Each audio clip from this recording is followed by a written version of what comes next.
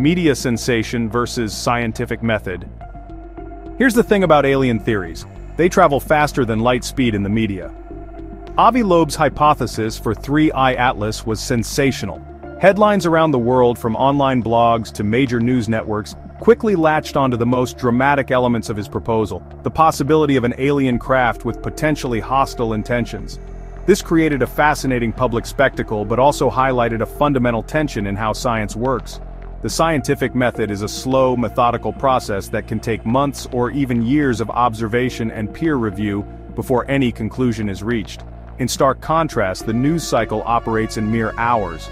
The global conversation was suddenly centered on a dramatic, unproven idea while the painstaking work of collecting hard data was just beginning. This put NASA in the position of having to respond not just to a scientific hypothesis, but to a worldwide media event fueled by one of the most compelling questions in human history. It was a classic case of exciting speculation, published on a preprint server before peer review, getting a massive head start on the deliberate evidence-based investigation. This gap between speculation and verification is where misinformation can thrive.